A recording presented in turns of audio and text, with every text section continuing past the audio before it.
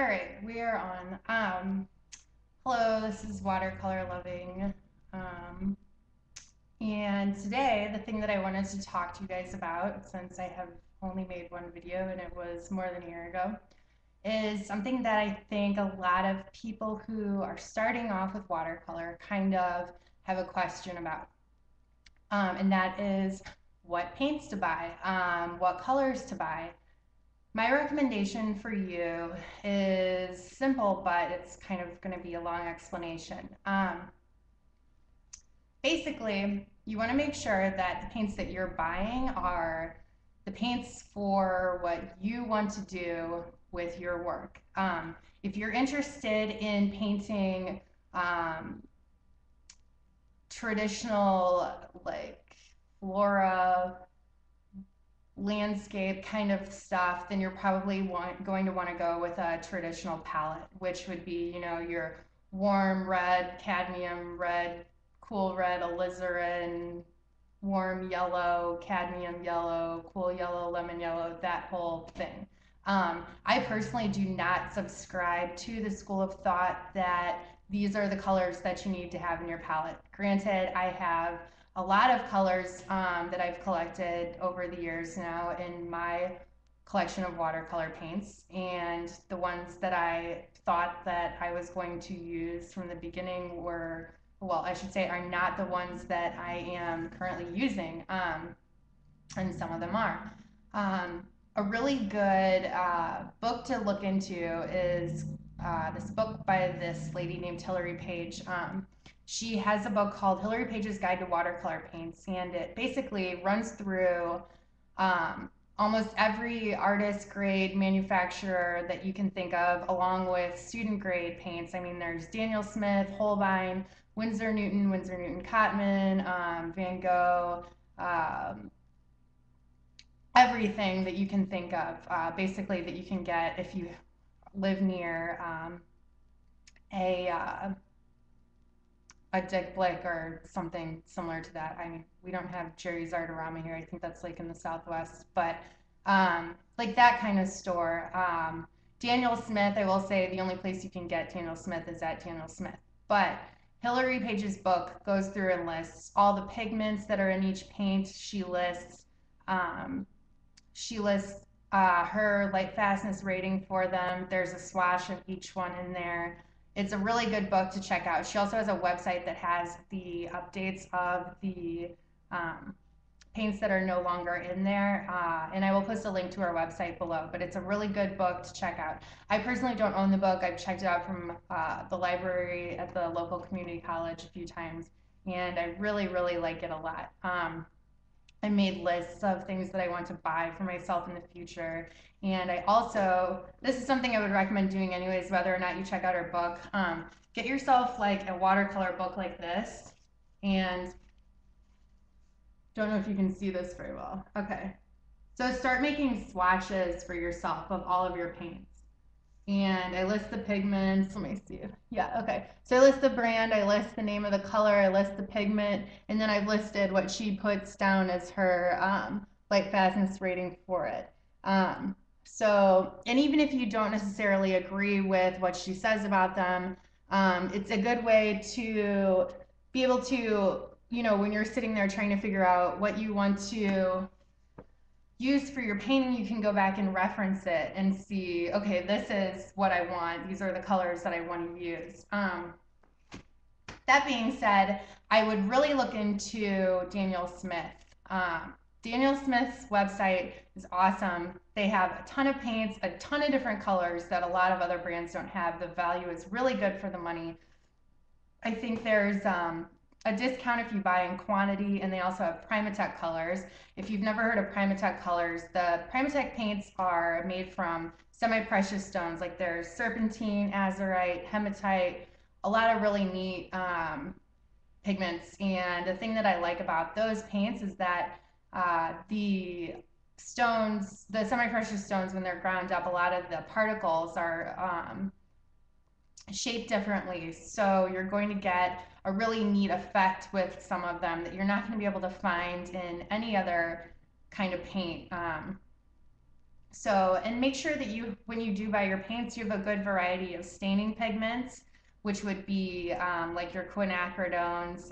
A lot of them, the colors that say permanent before it, are staining colors, and the staining colors are usually transparent. And that you also have a good variety of granulating pigments like cobalts, ultramarines, cadmiums, because you're going to be able to mix these paints and make a lot of really neat textures. So also I would recommend buying a book that has a that just shows like color mixes with different watercolor paints, and you can try those out for yourself. The book that I had, or that I have I should say, I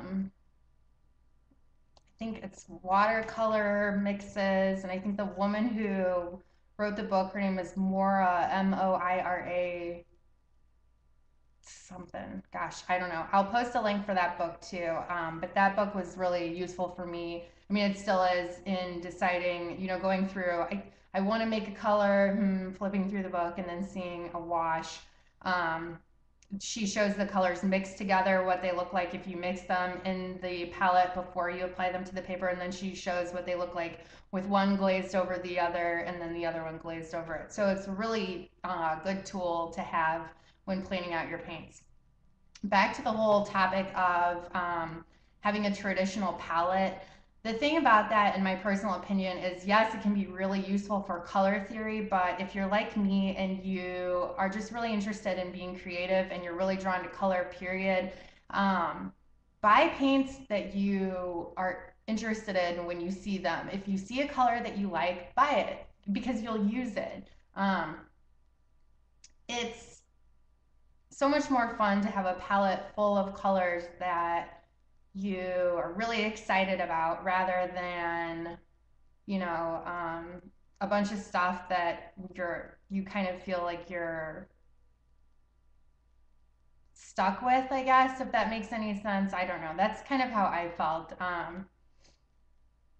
Also, don't be afraid to buy gouache. If you want to use gouache in your paintings, there's nothing wrong with that. The colors can be really graphic and vibrant, a lot of really neon or radiant colors that you can make. Like this that I'm working on right now, I've been making a lot of mandalas with flowers, and this is all gouache. So you can see the opacity that gouache has, and then you can also see the color intensity that you can get with it. So granted, this is not painted on watercolor paper, this is on watercolor canvas. Because I'm in the process of moving, so I don't really have my watercolor block with me right now. But you can see what that's like as opposed to watercolor, traditional watercolor. So feel free to play around. I would really recommend it. And also, having a book like this, like I said, is really useful when you're planning out your paintings. Even if you have this already made up, let's say you want to paint, let's see. Let's say you want to paint something that you come up with in your head, and it's like some imaginary landscape. Take like 5 or 6 colors, and let's say you have like a alizarin crimson, you have a Prussian blue, a sepia, you have a cadmium green, lemon yellow, and then you have like a Mars black or something. And those are the colors you want to use in it. Take those squares, paint them out, mix them together, test all that stuff out before you make your painting. Once you have it drawn out, test all that stuff out on a separate piece of paper so you can see what you're going to be getting before you start putting the stuff down on the paper. Because you know, I will say one of the things that I like about watercolor is that it's so unpredictable, and that you have the freedom to do whatever you want. And a lot of the times the mistakes are, what we call in the watercolor world happy accidents.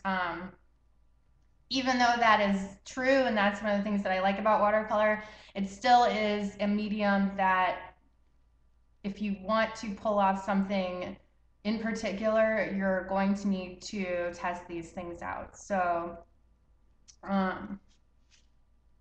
that would be my recommendation for you. Most of my paints are Holbein. This is Holbein. I don't know if you can see that. Yeah, there we go. Okay, so in every watercolor, most watercolor paints are going to have a light fastness rating. Let me see if you can see that. It's really bright right here.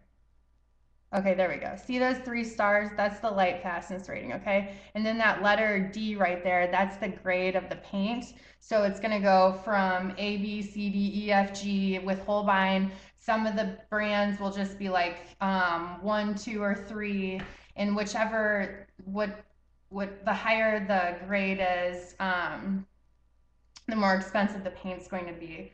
And that's just because of the pigment in it. And then it should always list on it. This doesn't have it on here right here because it's been scratched off. I think it's got some like gum arabic on it, but it'll say the pigment and it'll list the pigment right there. And if it is a toxic paint, like this is cadmium.